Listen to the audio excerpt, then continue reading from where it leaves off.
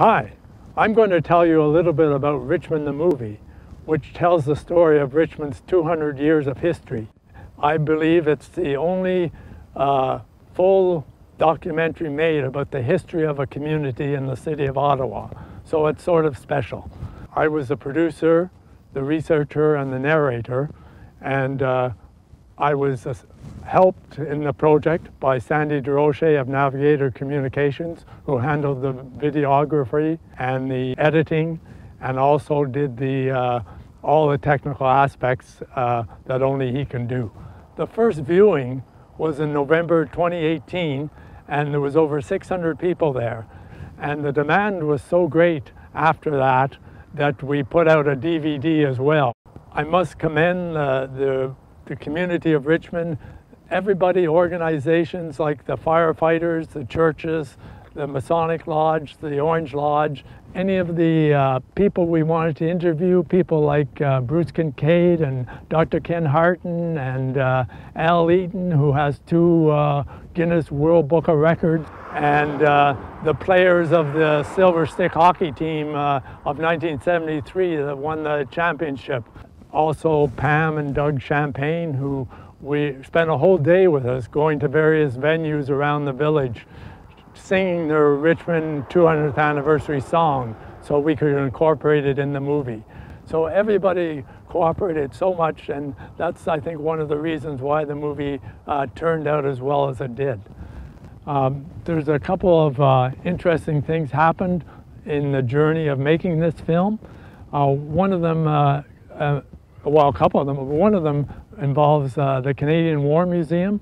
We arranged to go to the Canadian War Museum to shoot a segment about Sefton Stewart, who was a young man from Richmond who fought in the First World War. We wanted to use the World War I trench at the Canadian War Museum, which wasn't easy to arrange. There was a lot of sort of red tape. They asked me, when do you want to come in to look at the site to see how it's going to fit in? And I said, well, let's go next Wednesday. I didn't pay any attention to the date or anything. Anyways, when I got up that morning, the day we were going in, there was on the news, that the Canadian War Museum was opening a special exhibit that very day about the Battle of Amiens. It was a very eerie coincidence. Sefton Stewart fought in the Battle of Amiens. And in fact, he not only fought in the Battle of Amiens, but unfortunately that is where he died. We were going in there on the same day that battle started 100 years before. And so it was a little eerie, to say the least. Another coincidental thing about that, related to that, we needed a World War I uniform to use when we were shooting in the World War I trench there. Well, I remembered that Eric Booth of Richmond is involved with vintage military vehicles. So I phoned him and asked him, do you know anybody who has a World War I uniform? And lo and behold, Eric responded, well, I have one.